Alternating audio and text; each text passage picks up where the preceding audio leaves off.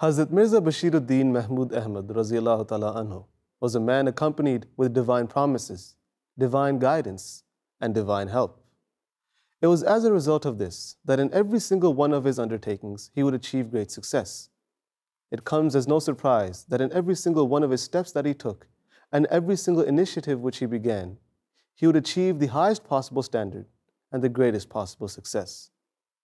Assalamu alaikum wa rahmatullah, and welcome to another episode of Ahmadiyyat, Roots to Branches. I came merely to sow the seed. That seed has been sown by my hands. It will now grow and blossom forth, and none dare impede its growth. Ahmadiyyat, the true Islam, is a flourishing tree. But this is not just any tree. This is the tree, the seed of which was sown under the guidance of Allah Himself through the hands of Hazrat Mirza Ghulam Ahmad of Qadian alayhi salatu wasalam, the promised Messiah and Imam Mahdi.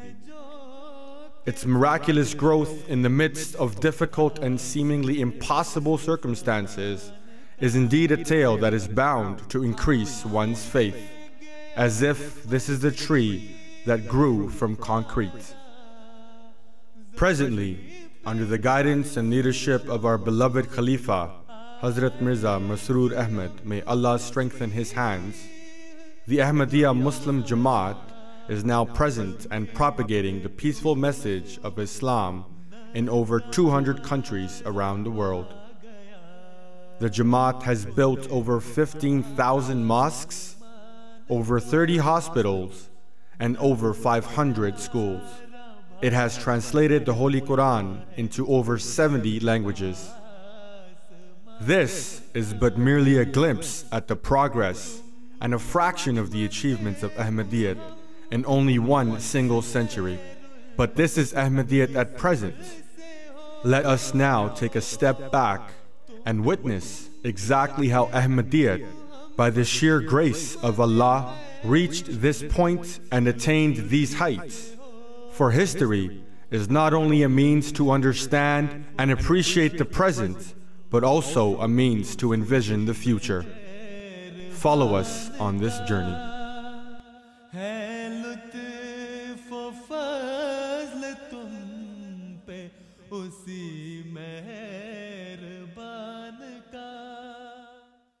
On today's episode of Roots to Branches, we will be taking a look at some of the amazing feats accomplished by the Ahmadiyya Muslim community under the leadership of Hazrat Khalifatul-Masih II raziyallahu ta'ala anhu, which transpired between the years of 1924 and 1930. We will take a look at the development and the expansion of an institution which was established by the promised Messiah alayhi salatu wasalam himself. We will then take a look at the crucial roundtable conferences and the services of a great servant of the second Khalifa and of Islam and Ahmadiyyat.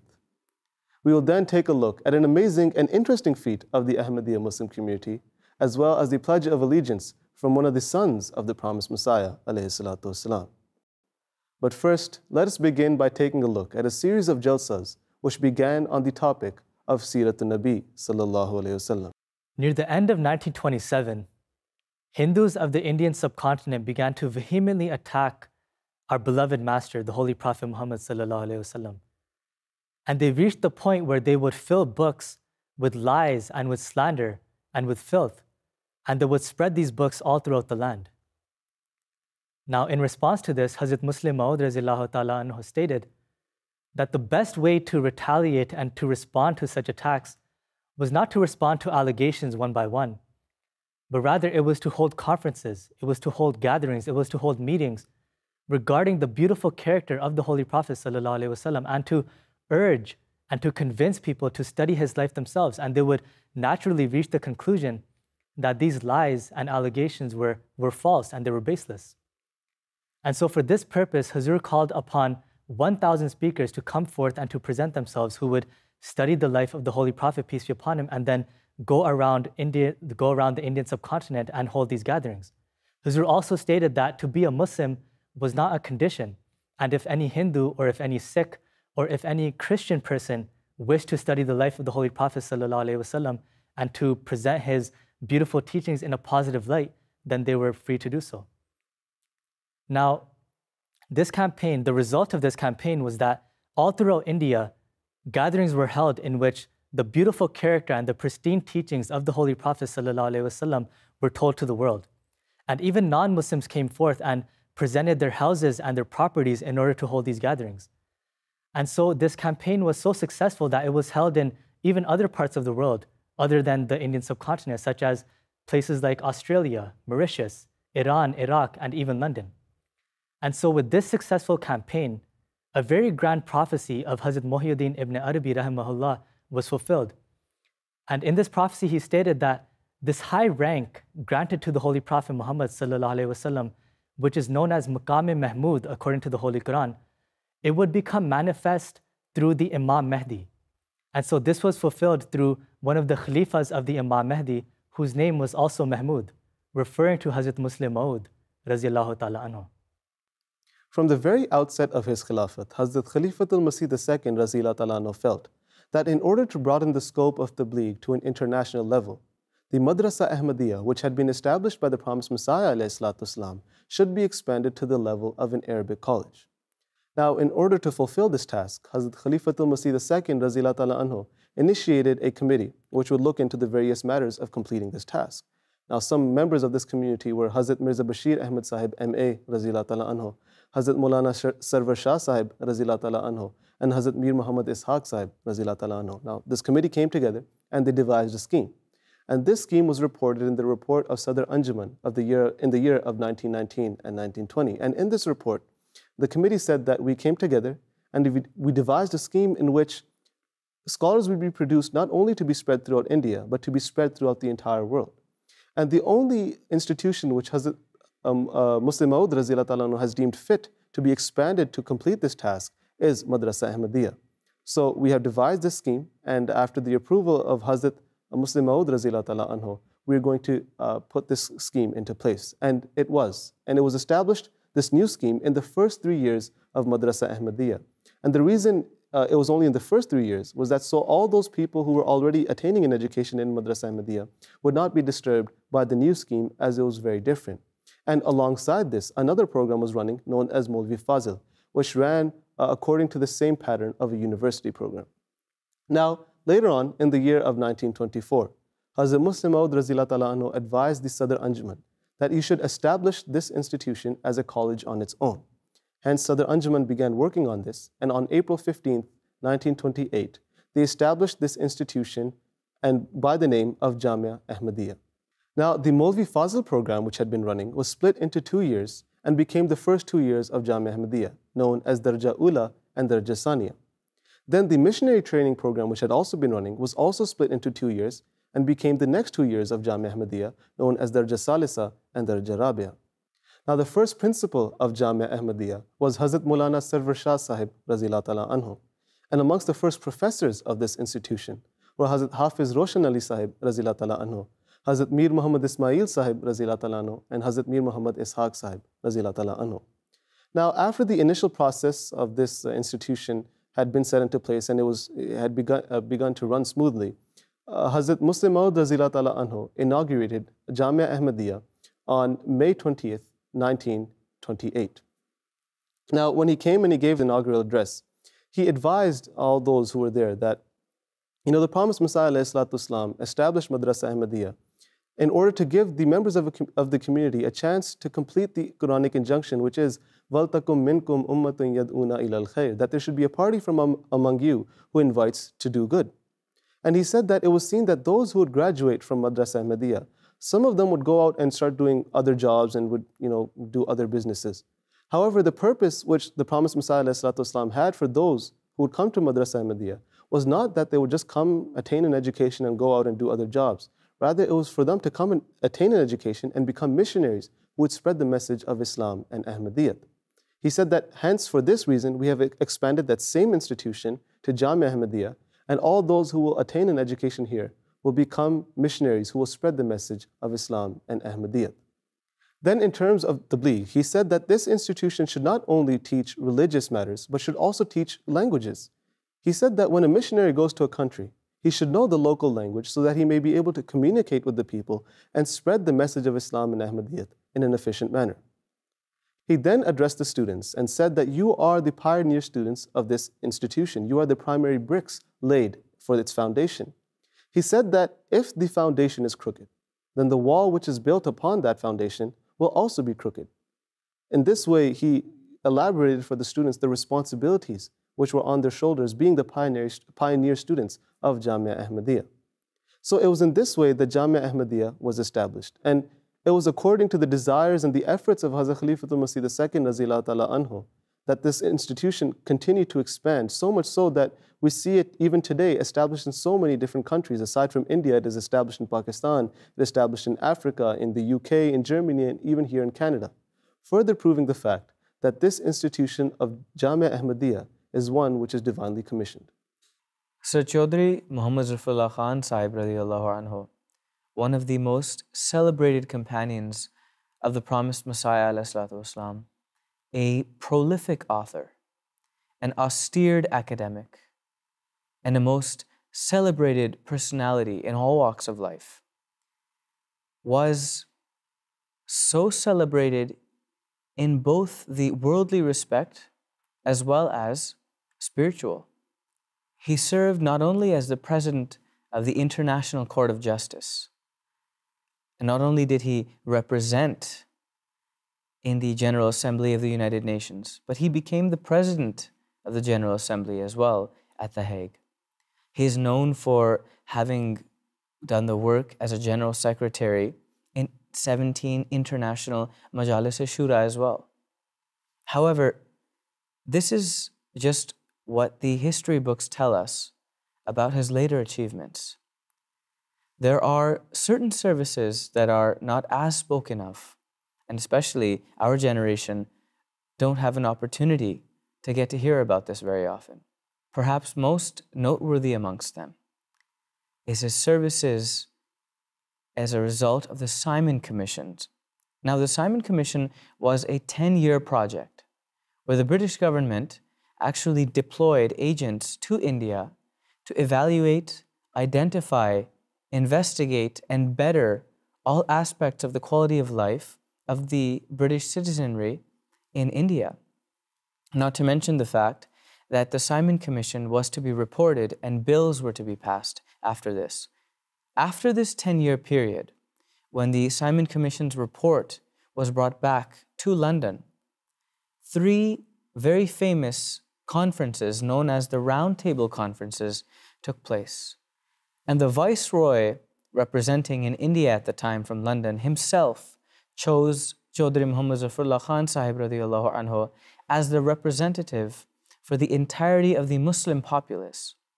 What's amazing to note is that Zafrullah Khan Sahib Radiyallahu Anhu himself had no real interest in this, but he was chosen, hand-selected, and he became effectively a voice that would fight for the Muslim interest in these roundtable conferences from 1929 until 1931.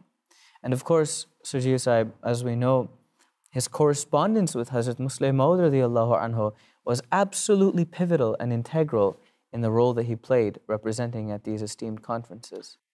You know, Sabat Sahib, it's so interesting to note that Hazrat Chaudhry Zafrullah Khan Sahib radiyallahu ta'ala anhu was once asked, what's the secret behind your success? And he said, there's only one secret, and the secret is my obedience to Khilafat. And so if we look at the life of Hazrat Chaudhry Zafrullah Khan Sahib radiyallahu ta'ala anhu, and specifically when we look at his role in the roundtable conferences, we see that he's selected for the conference, and his first letter immediately to Hazrat Muslim Maud radiyallahu ta'ala anhu is that, oh Hazrat Muslim Maud radiyallahu ta'ala anhu, please pray that if I'm the right man for the job, and that if I can serve the nation of Islam in the best way, that I am the one that's chosen. Now we see from the very start that Hazrat Khalifatul-Masih Rabi rahmatullah alayh, he's described the relationship between Chaudhry Zafrullah Khan Sahib radiyallahu ta'ala anhu and Hazrat Muslim Maud radiyallahu ta'ala anhu. And he said that Hazrat Chaudhry Sahib became like the tongue of Hazrat Muslim Maud radiyallahu ta'ala anhu. And we see this, that he's in the conference, He attends the conferences day by day, and everything that happens, one by one, he writes it in detail to Hazrat Muslim Maud radiallahu ta'ala anhu. And he says that I am trying to effectively use every single point that you've mentioned in your book. Now, we see that with these points, Hazrat Chaudhry Zafrullah Khan Sahib radiallahu ta'ala anhu gained so much success, so much traction, that amongst so many famous personalities that attended the conference, including Aga Khan III, Muhammad Ali Jinnah, and so many incredible British journalists, generals, and personalities, including scholars, we see that Hazrat Chaudhry Zafrullah Khan Sahib radiallahu ta'ala anhu was the one who was brought into the spotlight. And we see that it's because of two reasons. First, as we have discussed, it was his obedience to Khilafat.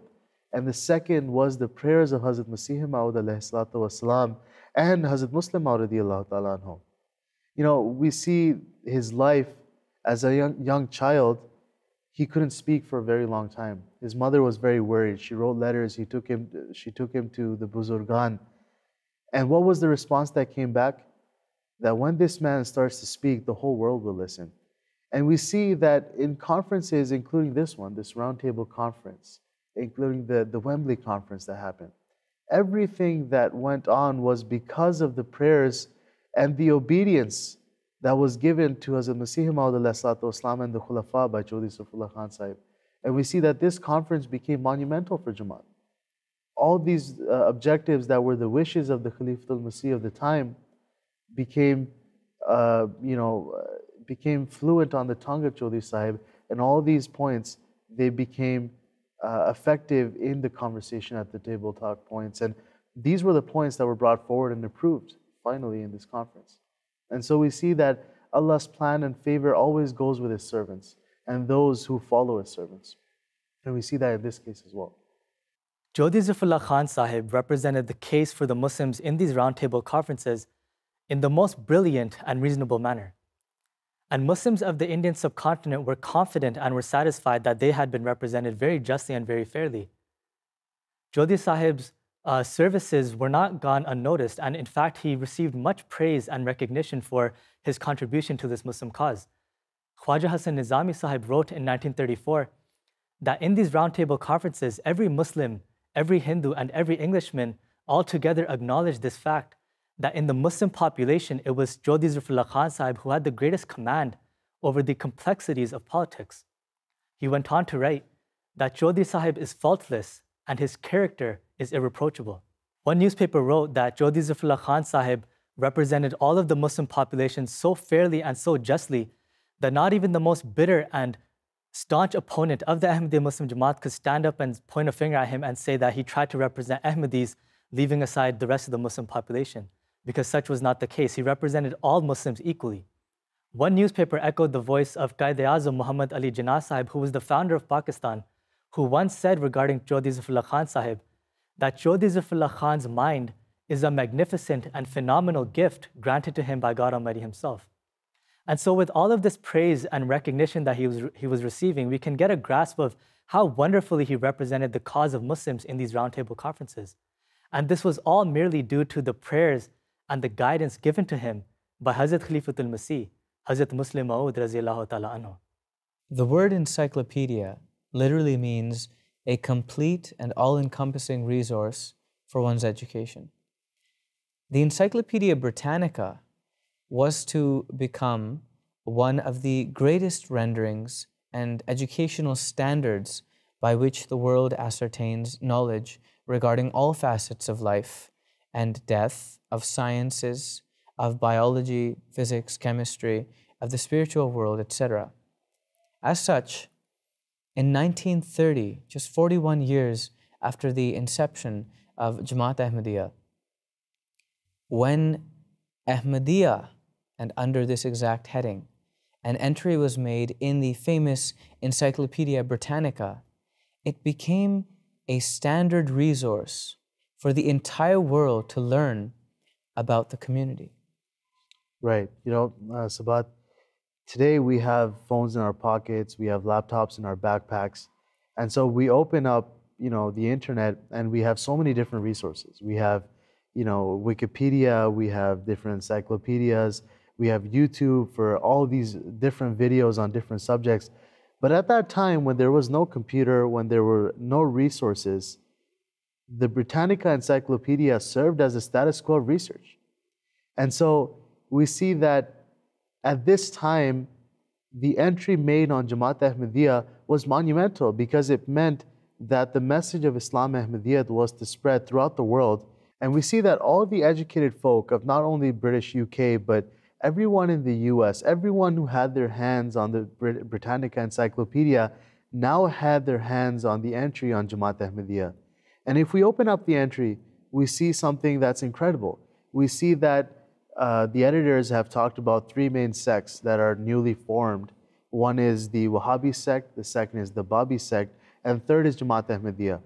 Now, while the first two sects were very briefly mentioned, Jamaat Ahmadiyya had a very long entry in which all of the fundamental principles of Jamaat Ahmadiyya and the life of the promised Messiah ﷺ were presented in this entry. So it said that not only was the promised Messiah ﷺ the promised Messiah and reformer of the age, but also it talked about things like the abrogation or the postponement of the jihad of the sword, or things like the promised Messiah ﷺ coming as a source of peace, as a propagator of peace. And so we see that Allah Ta'ala's plans was such that people would challenge the promised Messiah ﷺ and say that we're going to, squash this Jamaat of Qadian like, one does with a fly. But Allah Ta'ala's message and plan was such that the promised Messiah ﷺ's message was being propagated not only by the Jamaat, but people who are not from the Jamaat, and in ways that a regular person or a person-planted community could not even fathom. Certainly. And this is the blessings.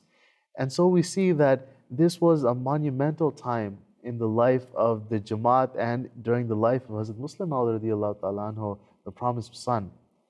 Now, there's one other fulfillment of a prophecy to the promised Messiah ﷺ, which was very personal to him and also very important for the Jamaat, that happened in the year 1930.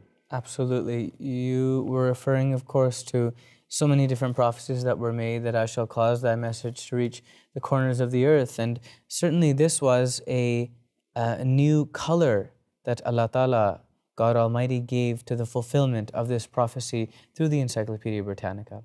Yet, a particular and certain prophecy that was vouchsafed to the promised Messiah ﷺ regarding the promised son, the Muslim Mahmood, was a particular characteristic regarding which the promised Messiah ﷺ himself remarked that of this, or regarding this, the meaning is not quite clear. However, it was made clear as daylight when, in the lifetime of Hazrat Muslim Maud radiallahu anhu, the words, "He shall turn," or "He shall make 3 into 4, was seen in letter and spirit. See, Sayyid Sahib, the promised Messiah ﷺ in his time, 3 of his sons had pledged allegiance to the promised Messiah ﷺ in his capacity as the Imam of the age, as the Messiah, the Imam Mahdi. However, Sahibzada Mirza Sultan Ahmad Sahib did not pledge allegiance to the promised Messiah ﷺ in his lifetime, albeit he had great respect and reverence and regard for the promised Messiah ﷺ, to this extent that we have narrations from him to this effect that he says that I have to present myself before Allah on the Day of Judgment. And I am compelled to admit that it has never happened, not even once, that the name Muhammad ﷺ was mentioned in front of my father, that his eyes did not fill with tears. And so all of the reverence and everything aside, God had to ensure the fulfillment of this prophecy that he shall turn 3 into 4 at the hands of Hazrat Muslim Maud radiallahu anhu. And so he did. And with that, we've come to the end of this episode of Ahmadiyyat, Roots to Branches. It's become a common theme that Hazrat Khalifatul-Masih II radiallahu ta'ala anhu would never settle for the mediocre. Whenever he would do something, he would do it in the best possible manner and would make what he was doing of the highest possible degree. When he expanded Madrasa Ahmadiyya into Jamia Ahmadiyya, he did so by saying that he desired for this institution to become one of the greatest colleges in the entire world. Then when it came to the round table conferences, when he was being represented by Chaudhry Muhammad Zarfullah Khan Sahib Razillah Ta'ala Anhu, he kept Hazrat Khalifatul-Masih II Razillah Ta'ala Anhu's high standards in mind. And because of this, it was said that whenever Chaudhry Muhammad Zarfullah Khan Sahib Razillah Ta'ala Anhu would speak, it was as if he was saying the words of Hazrat Khalifatul-Masih II Razillah Ta'ala Anhu. So in this way, the high standards which Hazrat Khalifatul-Masih II Razillah Ta'ala Anhu kept allowed those who would come after to also set their standards high. And it was a result of these high standards that has allowed the Ahmadiyya Muslim community to reach the point which it is at today. So with that, Jazakumullah for watching. Until next time, when by the grace of God, Ahmadiyyat will have branched out even further. Assalamu alaikum. हर चार सू है शोहरा हुआ कादियान का, हर चार सू है शोहरा हुआ कादियान का, मस्कन है जो के महदिए आखिर ज़मान का, मस्कन है जो के महदिए आखिर